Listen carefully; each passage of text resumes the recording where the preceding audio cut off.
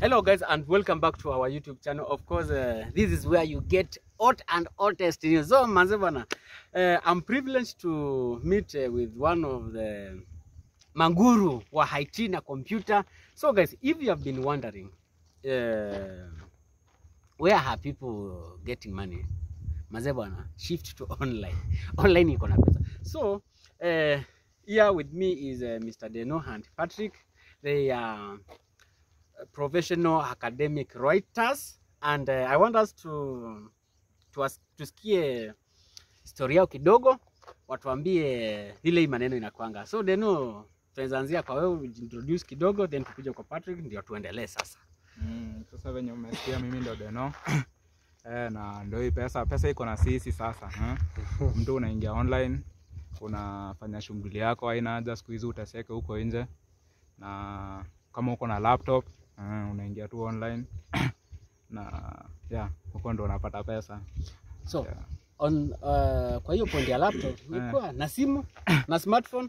Okay, ikiwezekana ukwe na machine yenyewe laptop itakuwa rahisi kwako, but pia kwa simu unaweza fanya, but kidogo itakuwa na haiwezi kuwa kama machine, unaona. Juu ya hiyo typing juu unaona sasa hiyo wengine ni Swift kuliko simu. But still bado unaweza jikakamua utumie simu mpaka ufike huo lengo, unaweza pata wanaita nini kwa Kiswahili? Baje unataka na wewe Pato bwana, hebu tuambie. Online writing ni kitu yenyewe ukijikaza na kujitume, at the end of the day unapata utakuwa somewhere in life. So ni vizuri kama unaweza access maybe a machine, unaingia utafuta hizo accounts, work for people from different areas. Tuseme una work maybe ukifanyika academic writing, they pay in dollars, so itakuwa rahisi kwako. Wow, unajua ukiona nimewatafuta manze bwana, nimesikia sifa zenu. Manze mnajulikana hii macha yote. Nyinyi ndio maguru. So unajua hii kitu si mchezo. Unajua nimekuwa nikisikia academic writing, kuna hii cryptocurrency, hizo stuffs, watu wanasema pesa iko online. Na is there challenges za hizo vitu, and au mtu huwa anajoin aje hizo academic writings? Kuna a lot of challenges. Mingi sana. Because unapata the moment you want to start, maybe unataka kuingia to your path, unapata sasa ni tricky sana, especially kama una starting capital. You obvious kama maybe you love not to buy accounts, ndio uanzishe, or maybe pia unaweza submit your own maybe hizo academic credentials, and then you get what unapata hizo accounts wanaku approve, wanaku verify, and at the end of the day unapata now unaweza work na wao. Sasa the biggest challenge kwa hizo za kufungua accounts ni those people consider more wale watu wa majuu. So unapata wanaangalia maybe kama hiyo profile ni ya India ama ni ya maybe US, wanataka picha na everything, na hiyo video verification kwa sasa iko na hawa like picha ni ya mzungu. So una end up umeanza kufanyia mtu mwingine, mtu anakupatia kazi unamfanyia. So now you work that way. So anakulipa part of the salary yenye ulikuwa unafaa upate yote ama Sasa yeye anafungua accounts na documents zake. Yeye ni ata submit hizo videos na photos na IDs na maybe anything yenye inahitajika. So at the end of the day sasa anakuuzia accounts with everything. Na payments unapata aje in case of in such cases?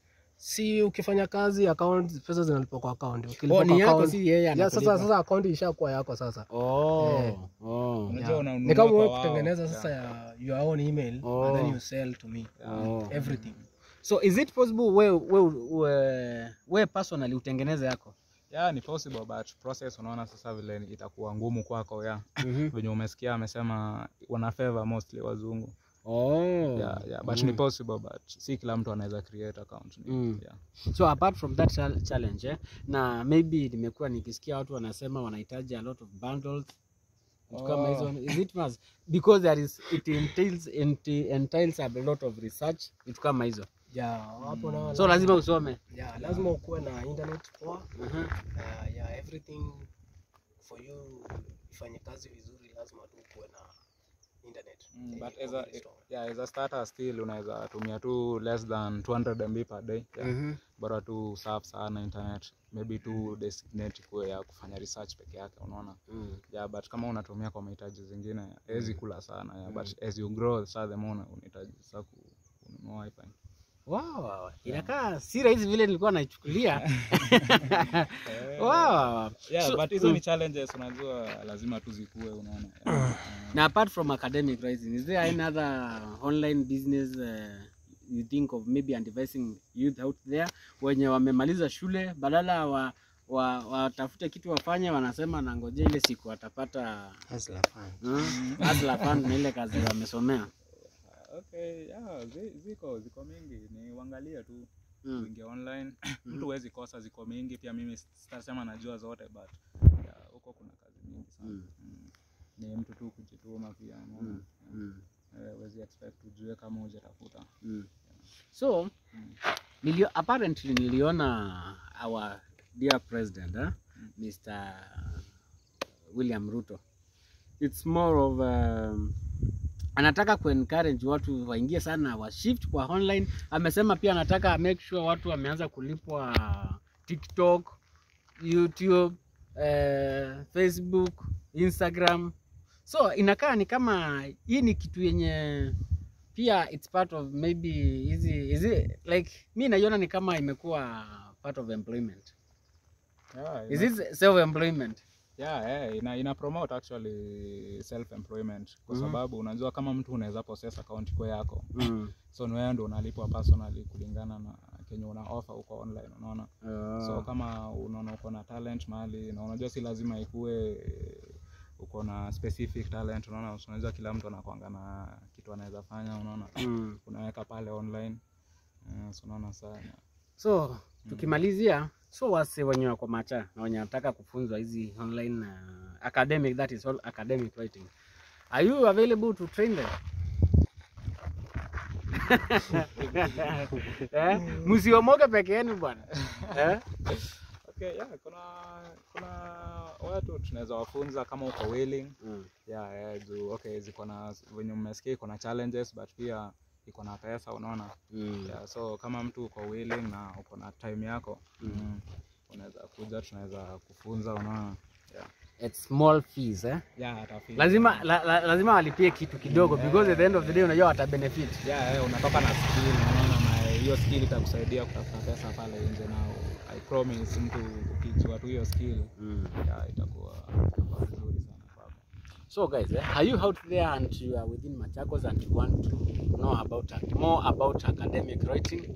Manze bwana, don't like usistrain. Manze nimewaletea maguru wa academic writing and I'm very sure watawaambia vile unaweza wapata ndio wakutrain, utawalipa tu kitu. Wao they are not after money because niko sure wako na pesa yao.